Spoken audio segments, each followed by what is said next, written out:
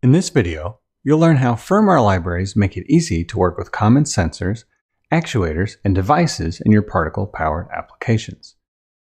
There are over 1,000 libraries available for installation and use in the Web IDE, Workbench, and Particle CLI.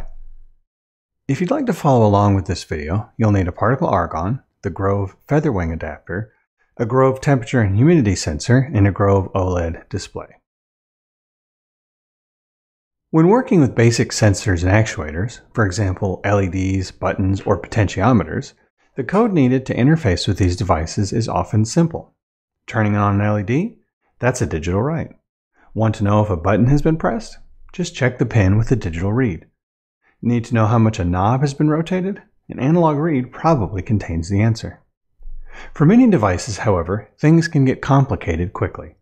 Working with devices that connect via a bus like I2C or SPI requires a knowledge of all the bits and bytes that cross the wire between your hardware and the sensor.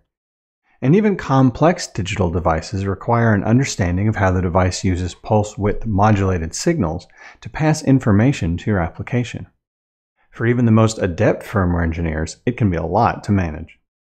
Enter particle firmware libraries, which encapsulate the complexity of working with your devices into simple APIs that provide the information or control you need so that you can focus on building your application. Instead of managing bits and bytes yourself, you can get a sensor reading or display information on a screen using simple function calls. Particle hosts over 1,000 community-contributed and managed firmware libraries as a part of our platform. Chances are, if you're working with a complex sensor or actuator, we have a library for it. Let's look at an example with two devices, a DHT11 digital temperature and humidity sensor and an OLED screen. We'll use a library for the DHT11 to obtain readings and a library for the OLED display to display those on the screen. For this example, I've plugged the sensor into the D2 port on the Grove shield and the OLED on the I2C_1 port. First, let's take a look at the process of installing libraries in the Particle Web IDE. From a new project, click on the bookmark icon to open the libraries pane. Then, in the search box, you'll type the name of the library you wish to install. As you type, the area below the search box will refresh with results. When you find the library you're looking for, click Include in Project and select your project. In the Web IDE, an include statement for the library header file will be automatically added to your project. Once the library is installed, you can view examples for reference and start using library features.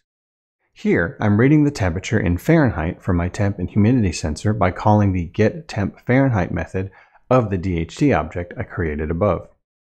This function handles all of the hard work of communicating with the sensor over the D2 pin to read the current temperature and return a result in degrees Fahrenheit. Now let's take a look at the process for installing a library using Particle Workbench. With a firmware project open the VS Code command palette using Command or Control, Shift, P, and search for or select the Install Library option. Type the name of the library you wish to install and hit Enter.